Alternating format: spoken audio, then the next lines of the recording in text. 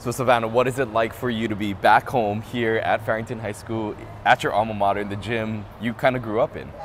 It gives me butterflies, it gives me chicken skin, just because like everything is still the same here, and just looking back at, all the work and the games and the tears that happened here, it's crazy. Savanah Kahakai's name will be etched in the UH history books and considered among some of the best defenders in Wahine history.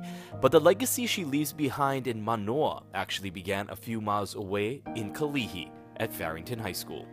My parents were really big on me in sports, so even if practice hours here, they would make me run around the school, run the buildings out there, 3-story buildings.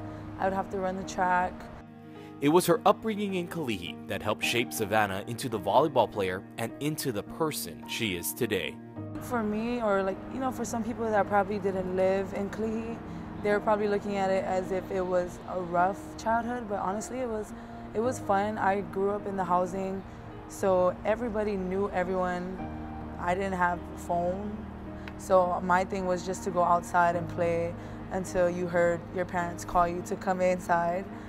As a symbol of her love and connection to her Kalihi roots and her family, Kahakai has a permanent reminder of the place she calls home. Me and all my sisters have it. So the Roman numeral is 4, and then there's ever written inside. And the 4 stands for the housing that we grew up in. And the ever is just that me and my sisters will always be together forever. Nice job, everybody that came in, nice job. But you guys have to believe that we're winning tonight. Yeah. Kahakai was the first Farrington High School player to ever receive a full-ride scholarship from the Rainbow Wahine, making her a local celebrity in the Kalihi community, with many that now see Savanah as a role model of what they too could become.